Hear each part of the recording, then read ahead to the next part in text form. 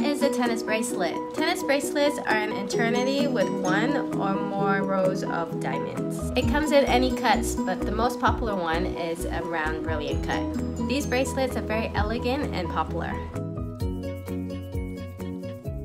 Are you ready to play? It is somewhat related to tennis. In 1987, an American world #1 tennis player, Chris Evert, lost her bracelet during her US Open tennis match. She asked the officials to stop the match until she finds her diamond bracelet. Since then, the bracelet is called a tennis bracelet.